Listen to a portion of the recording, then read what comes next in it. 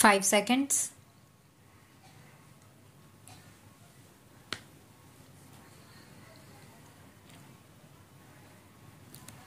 From the perusal of the records and the submission of the parties, we observe that the mandate of the arbitrator was extended by an agreement between the parties.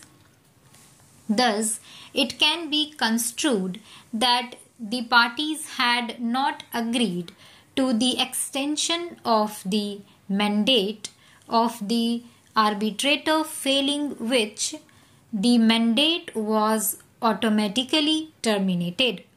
However, the contention of the appellant that the High Court had erred in not allowing the appellant to decide upon the appointment of an arbitrator pursuant to subsection 2 of section 15 of the Act must be accepted. In this connection, it would be appropriate to refer to the relevant portion of the impugned judgment of the High Court, which gives an elaborate observation on the above mentioned issue raised by the appellant. Arbitration is an informal, quick and easy alternative mode of adjudication of disputes by agreement of the parties. This court clause was invoked way back in May 1996, and almost 10 years have expired since then. The appointment of successive arbitrator by the chairman cum managing director of the respondent has only resulted in delay. When the mandate of an arbitrator is terminated on the ground of delay, the rules applicable to the appointment of the arbitrator are to apply to the appointment of a new arbitrator.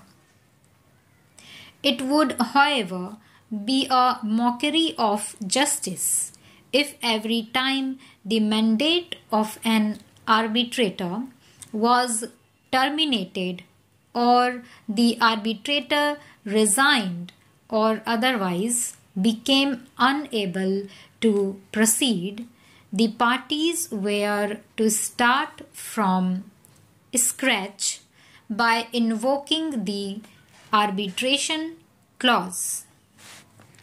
Once the mandate of the arbitrator terminates, the person required to appoint arbitrator is required to fill up the vacancy with utmost expedition, failing which the provision of section 11(6) of the 1996 Act would be attracted.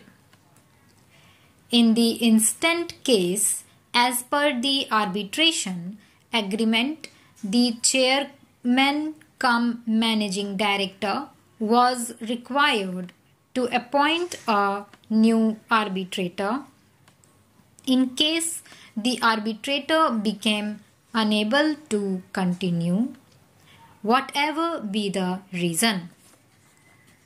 A bare reading of the scheme of section 11 shows that the emphasis is on the terms of the agreement being adhered to and or given effect as closely as possible.